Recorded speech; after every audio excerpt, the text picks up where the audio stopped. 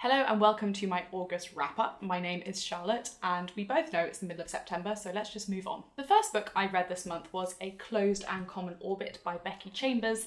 This is a sequel to The Short Way to a Long Angry Planet by Becky Chambers, so book 2 in the Wayfarers series, and it was fun and heartwarming, but also being deep and tragic. It's about people in space, it's about AIs adapting to human bodies, it's about what terrible people can do and what good people can do to combat it. It's two interweaving storylines that counterbalance each other well, although I really preferred one of them. And I made a full video talking about it, which I will link below if you want to hear more about it. The next book I read was an audiobook, which is Rich Dad, Poor Dad by Robert Kiyosaki. This came out in 1997. And I want to start by saying it's a misnomer. He doesn't have two dads. It's this Hawaiian businessman talking about two different perspectives from two father figures in his life about personal finance and how one needs to take on the world to get rich. The poor dad is his actual dad, who is like a professor, and I feel sorry for him because he's being very talked down to here, but it's mostly about how he kind of has this mindset of you go through education so you can get a good job, so you can be stable and earn money and really like believe in the system. And then the rich dad is his friend's father who runs a business and is just really, really scrappy and takes him and his friend on as sort of like apprentices to show them the ways of business. It's a controversial book because Kiyosaki is an asshole. Like, he backed Trump in 2016, and he has been involved in some fraud things. Some of his business practices are a bit sketchy, and I think that's kind of the point. Like, this book is about seeking capital. Like, that is the ultimate goal, is making money, and that is like at the expense of sort of anything. As an entrepreneurial minded person, there are some things I do like about capitalism, but he takes it to such an extreme that there's no purpose or value in work. It's all just about making money, which to me is just very sad. I do think it does have some sound financial advice in it, actually, that's sort of been ticking over in my head since I listened to it. The most salient point being that the middle classes think that they're investing in assets, but are actually investing in liabilities, and having a really distinct separation between the two. For example, buying a house outside of your means with a big mortgage is the kind of thing that we sort of expect and is a good thing to do as a middle class person, but actually your payments on that mortgage, rather than increasing your capital, are more of a liability. I think broadly it's just good to know that there are different ways of doing personal finance. And if you want to invest your time and energy into growing your capital with what you have, like, it's possible. You don't have to go through the traditional carved out career paths in life just because you're afraid of your financial security. So yeah, I disagree with a lot of it, but like reading your enemy's playbook, you do learn some tips. The next thing I listened to on a long, lonely car ride by myself was Gotta Get Through This by Louis Theroux. This is his autobiography that was released last year. If you don't know Louis Theroux, he is a British documentary filmmaker and journalist, and he is just a very charming, awkward sort of chap, and I've never really been that much of a fan of Louis Theroux. Like, I watched a few of his documentaries, but I really got into his podcast over lockdown, Grounded with Louis Theroux, which is just an interview podcast with other famous people. But I really like his interviewing style. I find it really interesting to see how successful people that have been in the kind of semi-public eye for decades, how they got their start, like what their entry was into the world of TV or film or radio or whatever.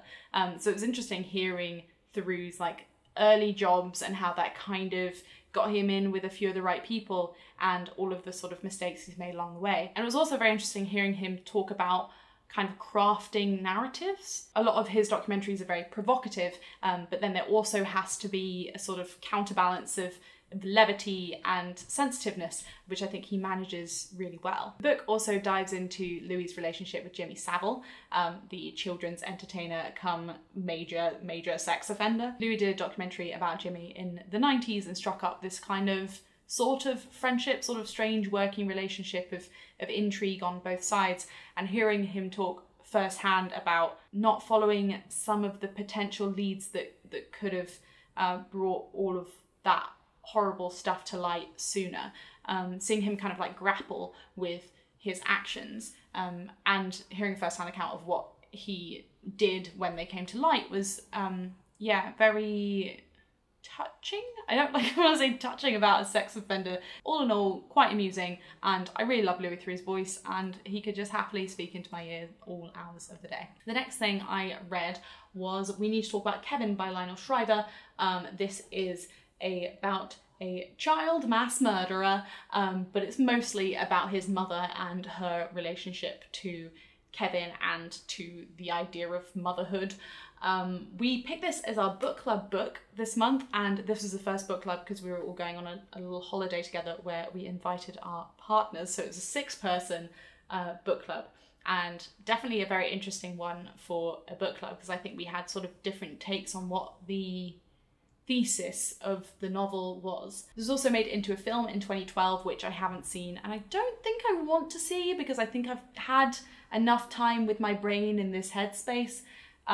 But if you think it's really good and think I should watch it, let me know. I've also made a longer video going into the themes of this book, which I will link down below as well. The next thing I read, well, it was an audiobook again, but I do have a physical copy, which is The Moonstone by Wilkie Collins. The sanding has restarted downstairs. I thought I was filming in a good little slot so that we wouldn't get any sound, but we're gonna push through.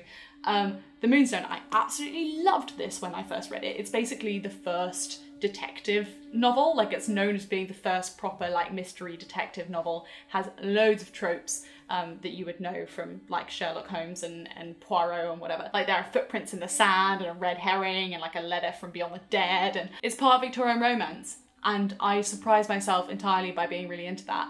But I thought maybe listening to it again, I wouldn't love it as much because I think maybe I was just really caught up in it when I first read it, but no, it's bloody fantastic and you should all read it. I can't think of a category of readers who wouldn't enjoy this book a lot because it's just bloody great. The next book I read was Summer by Ali Smith.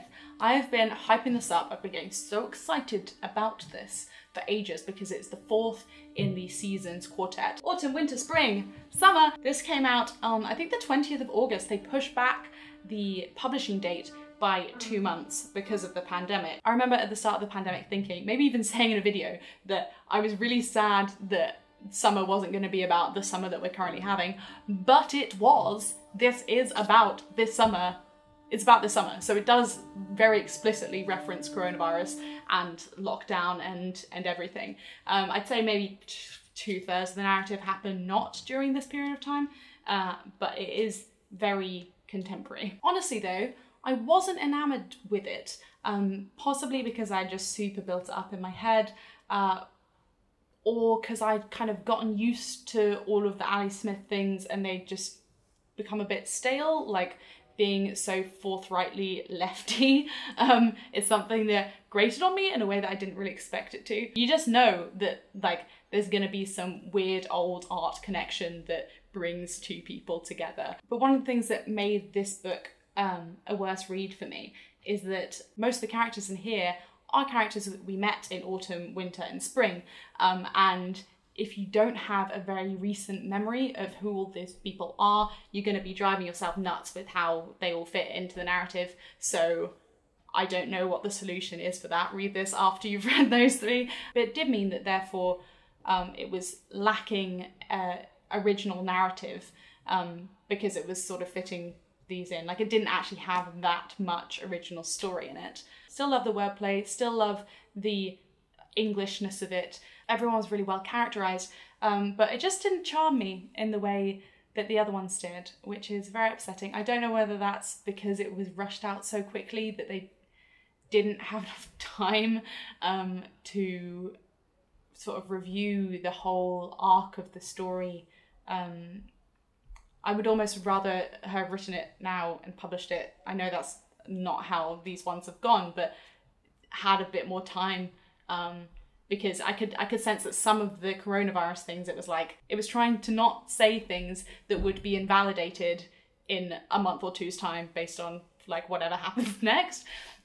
So yeah, tricky. I'm disappointed in it, but I'm not angry at it. I guess that's where I'll leave it. The final book I read this month, another audiobook, was The Biggest Bluff by Maria Konnikova. Maria has a PhD in psychology and is also a writer. And after a sort of turbulent period in her personal life, she decides to start this book project where she goes from not knowing anything about poker to becoming like a professional world-class poker player. She's being trained by some of the best poker players in the world, and it's so interesting to hear about the world of poker. Like, it's just like a very glamorous life, and the money and the travel, the highs of the success and the lows of the failure. But fundamentally, she's trying to bring her psychology background into poker.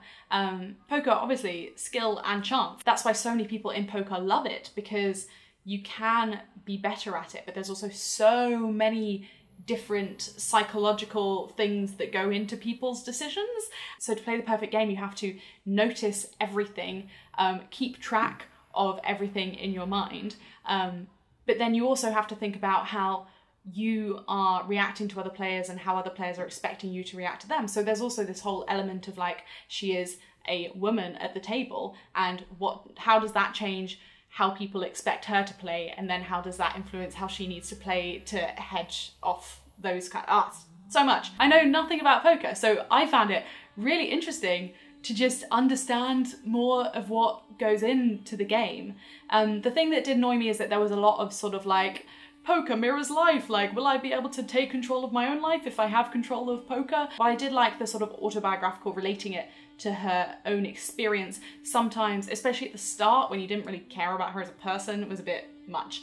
But overall, I really enjoyed it. It's been a couple of weeks since I listened to it, and still every couple of days I'll just have a little think about something from that book and be like, yeah. It's definitely the kind of thing I'm going to listen to again, because it does provide that like scientific insights into psychology, while also in this exciting, high stakes, unknown scenario, which was great. It sounds like they're doing more than just sanding downstairs now. They're rebuilding the shop below me. I thought I was filming in a nice pocket of time where there wasn't going to be audio issues, but I'm sorry. So that has been my August. I was on holiday and then I was busy working, and it's been busy. As I'm filming, it's 10 days into September and I haven't finished a book yet this month. I think I'm gonna come back at it. I feel like even making notes this video and filming has made me excited about books again, because books are so good. Whew, okay, let me know if you've read any of the books I've mentioned or if I've made you want to read them. I will catch you in the comments and see you next time. Thanks a lot for watching.